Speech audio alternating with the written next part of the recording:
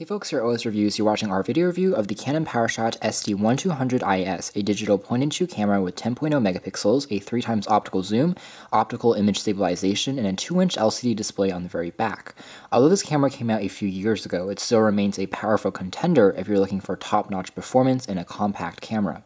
There are a few reasons why you might want to consider the PowerShot SD1200 over some newer cameras out there. For example, it's crafted entirely out of aluminum, which means it's very sturdy to hold, although it attracts quite a bit of scratching and dings, as you can see here. It comes in several colors. We have this bluish version here. It also comes in black and gray, and you can find it at a street price of around $60 on Amazon.com.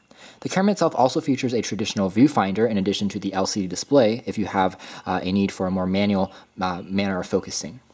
Overall, you can see the camera is a bit more bulky than some modern-day cameras, but performance is still top-notch. Images are crisp, they're responsive, they're pleasing to the eye, and they're fairly accurate. The camera itself is also pretty fast in terms of performance, and we'll discuss that later on when we take a look at the UI. Taking a closer look at the design, on the very top you have access to the autofocus sensor, and on the very top of the camera itself there's a two-stage camera shutter key, zoom in, zoom out, power on-off switch, and on the side you have access to just the lanyard strap and also an AV out for connecting to a monitor. Very bottom features the battery door, which contains the SD card. It supports up to 64 gigabytes, a tripod stand, and on the very back you have access to the mode selection key between video recording and images, a playback key for your media, 5-way navigation toggle, display key, and a menu key. Now, if I wanted to press on the display key, it also powers the camera itself on. You don't have to press on the power switch necessarily. You can see how the power up takes just a few seconds to complete, so this is a very fast performer in terms of the speed of day-to-day usage. Overall, again, we were really pleased with the image quality of this particular camera. You can see how images are vibrant, they're well saturated, and even in darkness, which this shot was actually taken in, the xenon flash is bright and doesn't really overexpose your subjects. So the result is really great for a small point-and-shoot camera of this caliber. Taking a look at the accelerometer, it means that you can rotate the camera's display and your images will automatically orientate themselves. And it's also pretty impressive because if you load your images into a computer, it automatically rotates it as well and has the settings to do that. Taking a look at how the actual performance for the camera works, I wanted to press on the power on-off switch on the very top there. And overall, it's a very fast camera and also to focus and to take your images. It isn't a wide-angle lens in the sense that it's going to capture the most in one frame of the photograph, but at the same time, you can get pretty close to your subjects and it still takes an image pretty impressively.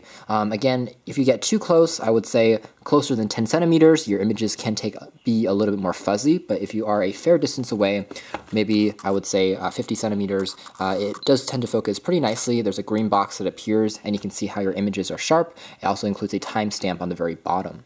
As far as the interface is concerned, we've seen the same design going on through Canon's other cameras in the past. It's simple, it's easy to use, and relies on icons to tell you what mode you're in.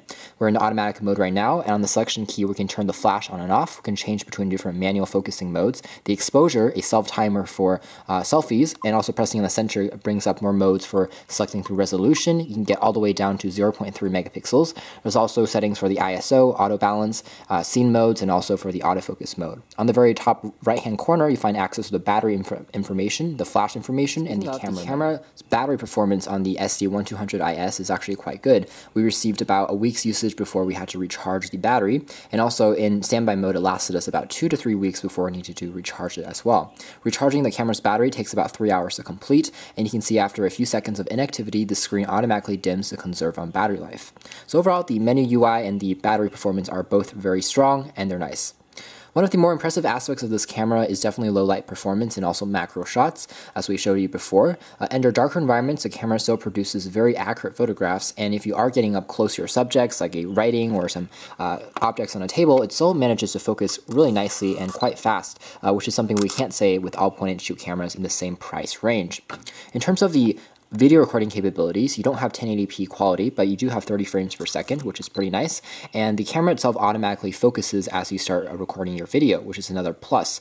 You can see that you get about 35 minutes of video recording with 4 gigabytes of SD card storage, so it's a little bit limited on the space and the compression side, but overall it also has a very good microphone located on the top, which picks up sound very nicely, and you also have a decent speaker as well to play back your media directly on the camera itself. We simply tap once to finish the video. You can also zoom in and out during your video recording process. So a pretty nice design going on in that department.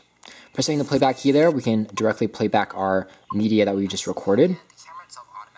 devices as you start. And as you can see, the audio quality is indeed very strong, and you can zoom in and out and play back your videos in slow motion. I would say that the Canon PowerShot SD1200IS is a very compelling point-and-shoot camera, despite not having the latest flagship specs. For example, you have a very fast camera in terms of performance, you have a great build quality, images are impressive to look at, and there's also an accelerometer, which is always fun to play around with. As long as you're not looking for the best camcorder for recording video, as long as you don't need a wide-angle lens, I think this is one of the better options to go with. Great image quality and great battery life as well. You can check out more details in our original review on our website. Thanks for watching this video here at OS Reviews. This has been the Canon PowerShot SD1200IS 10.0 megapixel digital point-and-shoot camera.